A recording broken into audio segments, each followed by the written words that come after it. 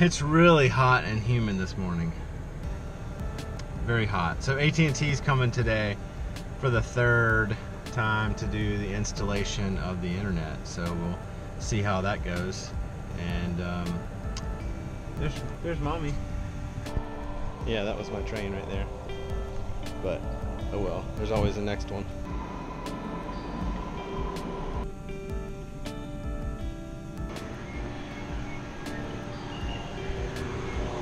So I didn't bring my lunch today, so I'm gonna go over here and check out this noodle place.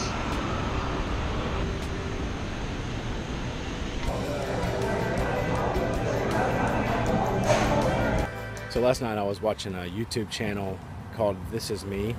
He's a daily vlogger in Canada, and he's a health coach for learning to be one.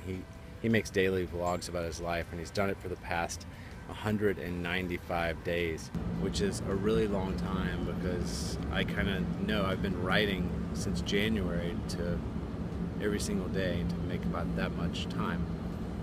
Now writing is a lot easier than doing videos. You know, just make the commitment and show up. It's 15-20 minutes, something like that. But doing videos takes a tremendous amount of time.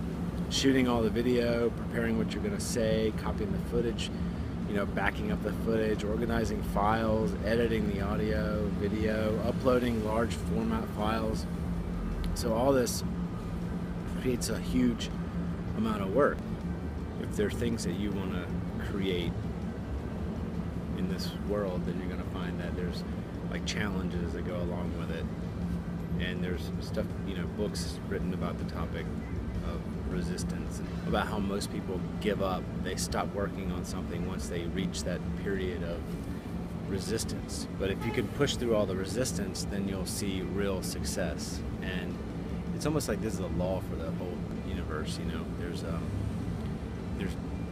difficult things, important things that we all face with some form of resistance, and you have to know it's going to come and not be surprised when it does actually show up. You have to recognize it for what it is and find the strength to push through it, find a way to move through the resistance. And it might be stepping to one side and shifting in a direction slightly.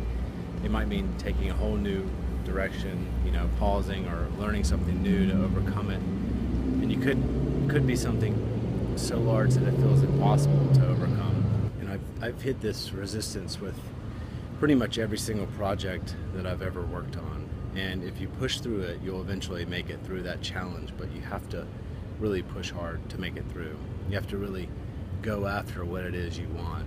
And once you build that momentum, this is what he was talking about, once you build that momentum, things start to open up for you. There'll be more opportunities and more doors that open. So the resistance will still appear every single step of the way, but there'll be more momentum behind you, so you'll be able to recognize it for what it is, expect it, and if you meet the resistance, it's a good thing. It means that what you're doing is important. It's worthwhile pursuit. You got to move through it, come out of the other side to meet the next challenge, because you know it's waiting for you. Pursue something that matters to you, something important to you, and push through that resistance, and don't stop. Sirens are going off for some reason in Marta. I don't know why.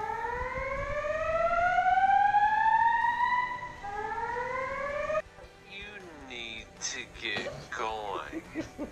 Now, if you're sewing already, you can use these as a template for launching your next product. He sounds drunk. And this is a special episode, so it's a little longer than normal.